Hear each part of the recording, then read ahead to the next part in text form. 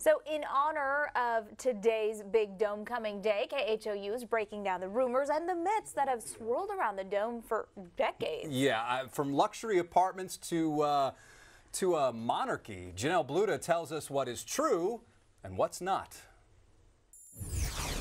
Well, the Houston Astrodome was built over 50 years ago, April 9th, 1965.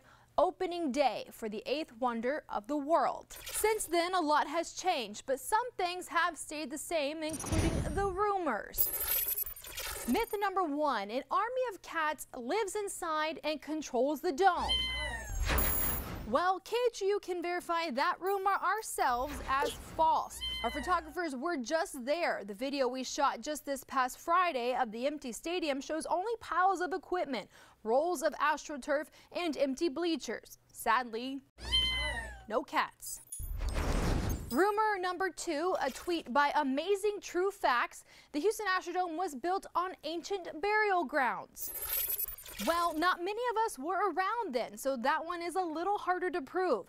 Experts with the Archaeological Institute of America say burial sites have been found in Houston, as the Gulf Coast area was considered a really great place for indigenous groups to winter. But it would be hard to prove since the Astrodome is already built. And while it's more than likely not true, it is within the realm of possibility and maybe something we never know.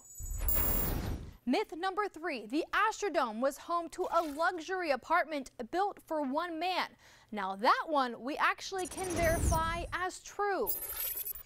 Thanks to these Houston Public Library photos, that one man, the dome's visionary judge Roy Hofheinz, built this whimsical suite complete with a private terrace, personal salon, its own bar, movie theater, bowling lane, shooting range, playroom, and pool table overlooking the field. So you could say it's also been verified that Judge Roy Hofheinz definitely had some style. Standing for Houston, Janelle Bluta, KHOU 11 News. Janelle, thank you. And if there's something you want our Verify team to look into, just send an email to verify@khou.com or reach out to us on Twitter and Facebook with the hashtag KHOUVerify.